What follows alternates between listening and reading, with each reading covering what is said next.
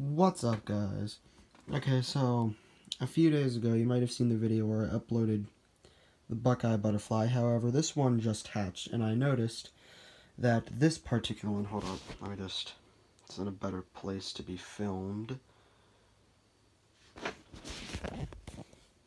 This one has less spots than the male. I mean, whatever the other one was.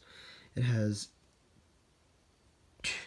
two at the top and then 4 at the bottom, while the other had 8 spots, 4 on the top, and then I'm pretty sure 4 on the bottom. It might have had 6 on the bottom.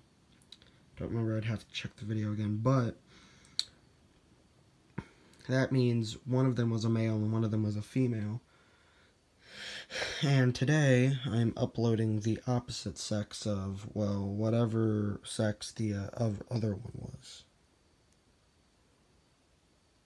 So yeah, goodbye, guys.